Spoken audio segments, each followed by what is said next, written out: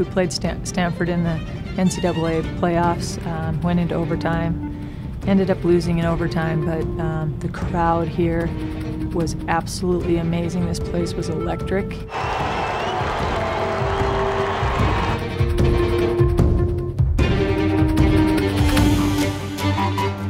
When you hit a shot in Dahlberg Arena or one of your teammates does, it is so loud that you can't even hear yourself clapping your hands. You can't hear yourself cheering for your own teammate.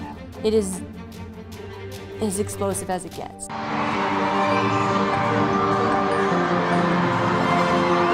Dahlberg just had fans coming out to support their team and be part of the game. You know, that's the other thing about Dahlberg is a lot of times, you know, people are coming to watch a game. Dahlberg, the crowd's a part of the game.